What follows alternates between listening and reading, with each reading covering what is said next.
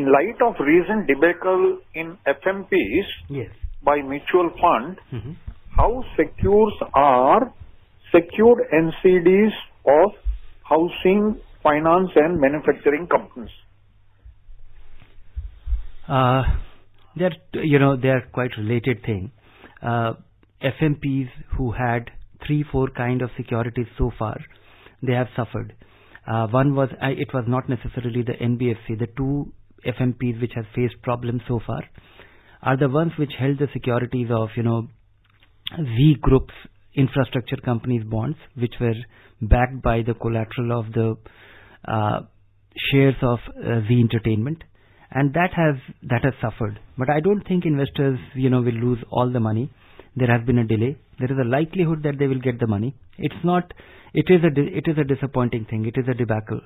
But as in a mutual fund, you are able to diversify your risk, which was also clearly visible. Of course, it is no consolation. You have lost your, if somebody invested in that FMP, they have lost. You haven't got your returns, or what was expected has not materialized. But at the same time, if you own the NCD directly, and if that goes wrong, you lose 100%. 100% of your money gets stuck. In case of a mutual fund, only a part of it has been stuck. So never forget the basic tenet that diversification helps you spread your risk, and it was also eminently visible. I think this is one of risk has visited mutual fixed income funds for the first time in this significant way, and I don't know what is in store. I hope that this does not translate into a contagion, because the interconnectedness of financial services businesses are very strong. Something happens somewhere and somebody else also gets affected because the money flow gets disrupted, or the investors' confidence or the bankers' behavior for a certain kind of business has changed dramatically, and that can cause disruption, and that itself can precipitate a big problem. And could mean very difficult situation for investors. But I still feel that we are not there. We are not very close to that calamity.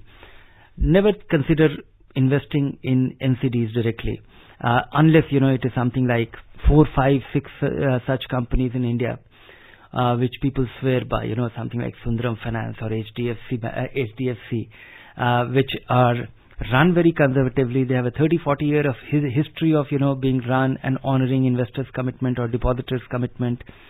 They worry about their solvency. They worry about their reputation. Except for that, keep away. Mutual funds are having a difficult time, but I think there isn't much of a alternative for fixed income investors.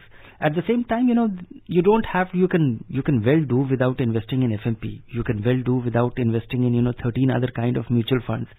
There are 16 kind of open and fixed income funds, and most investors can do without 12, 13 of them. Consider liquid fund, which I still consider reasonably safe, though 1 or 2 liquid funds have also faced problem. But liquid fund, ultra short-term bond fund, and short-term bond fund, if you keep your universe restricted to this, you will end up making reasonable return. And of course, this is a time when everybody has become so risk averse and everybody is so disappointed with this big surprise coming their way that we think that it is the end of the world. It isn't so.